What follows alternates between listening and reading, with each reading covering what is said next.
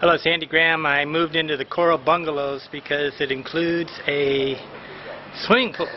I was in black and white, but this is a pretty nice swimming pool. This is actually in the morning, so maybe the question is whether it has probably sun. Not all swimming pools have sun all day long, but it's, you know, probably okay because a lot of people don't really want the sun. So this is maybe one of the better swimming pools for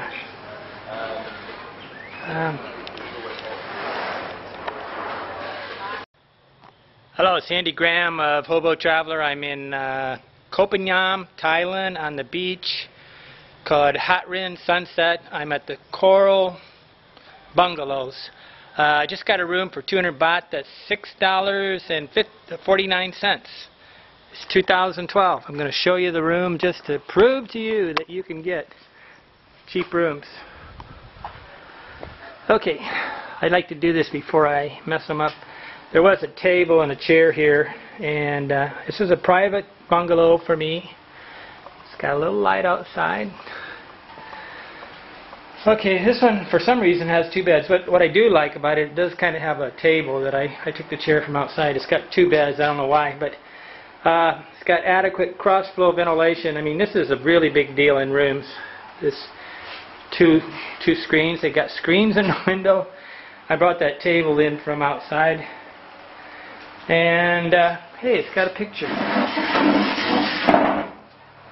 It's got a bathroom included with, it says, hot water.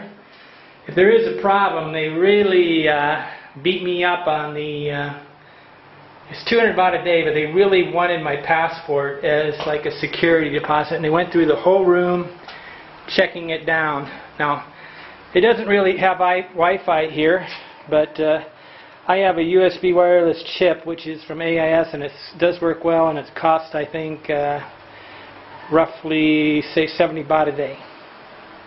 So that allows me to be anywhere I want. But it's got a front window, two side windows, complete bungalow, lots of ventilation, one fan in the ceiling. That's not so good because it blows down my eyes and dries them out. But Coral Bungalows in Koh Phangan.